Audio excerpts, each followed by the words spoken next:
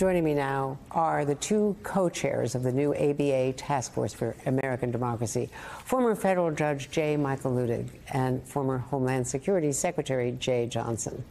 Thank you both for joining us today. Mr. Secretary, talk to us about the goals of this task force. One of them is depoliticizing the administration of elections. Another is educating the public on the basics of how many branches of government there are. But you're dealing with all of these states, elected state secretaries of state. We've seen how things can be distorted. How do you get past the politics of politics? First, Andrea, thanks for having us on. Taking on this task with Michael Luttig, Judge Michael Luttig as co-chair, one of the heroes in my judgment of January 6th, has been a real honor for me, and I consider it the capstone of my career in public service. Andrea, we know now that, in fact, our democracy is frail. We like to say we are the most enduring democracy in the world and that we always have peaceful transfers of power. We now know that's not true. And there are those in public life today who would like to push us to the breaking point. I'm pleased to be part of this effort. We've recruited an extraordinary assemblage of distinguished Americans to take part in this task force, not just lawyers, retired judges like Judge Luttig, law school deans, election law experts, Republican and Democrat, former presidential candidates like Carly Fiorina and Dick Gephardt, Cheryl Eiffel, former NAACP Legal Defense Fund Director, Mark Morial, Director of the National Urban League, but also conservative commentators like Bill Kristol.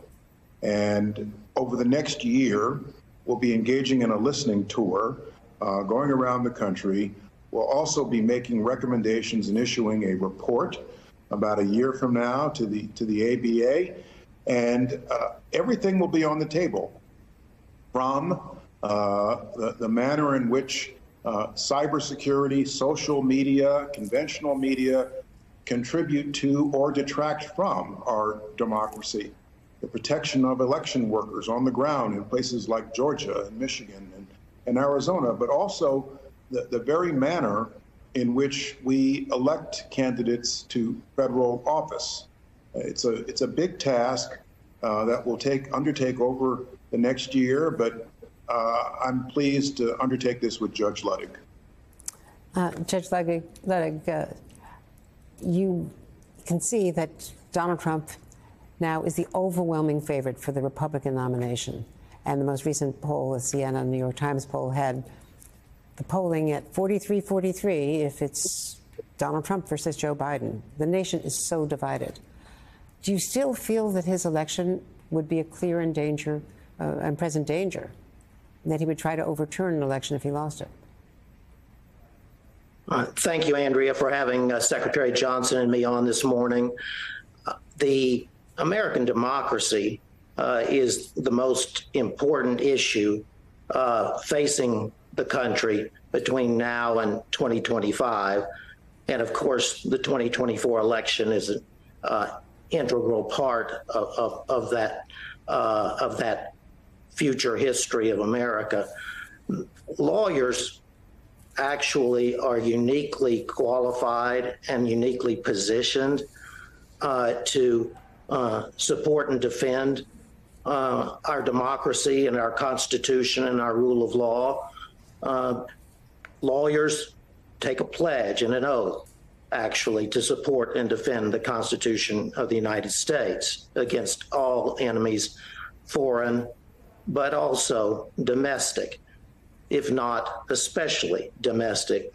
So this task force that's been established by the American Bar Association under the leadership of its newly elected president, Mary Smith, is a significant event in the history of the country.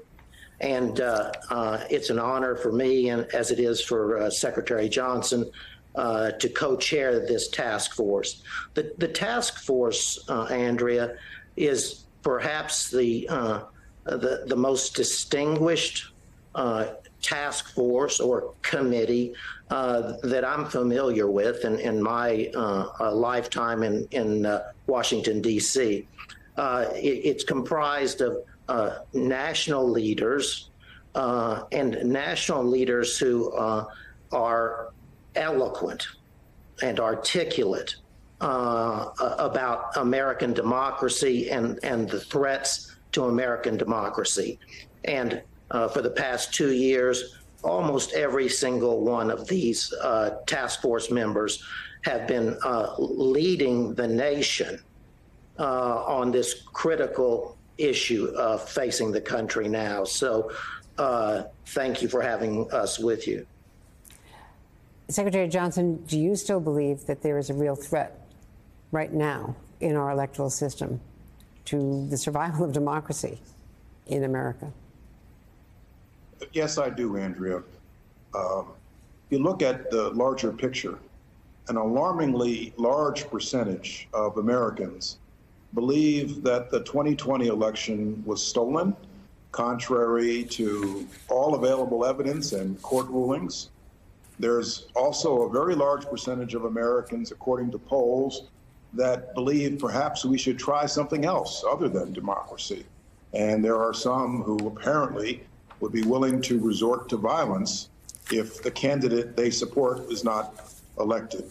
And we saw that spill over on January 6th. So an important part of this task force effort is going to be to remind Americans that their vote counts, their vote matters, their vote is important, and their vote is the essence of democracy. And democracy is the root of everything else we enjoy in this country, frankly. Well, I want to thank both of you. Former Homeland Security Secretary Jeh Johnson, former retired federal judge Michael Luttig. Thanks, both of you, for taking on an enormous task.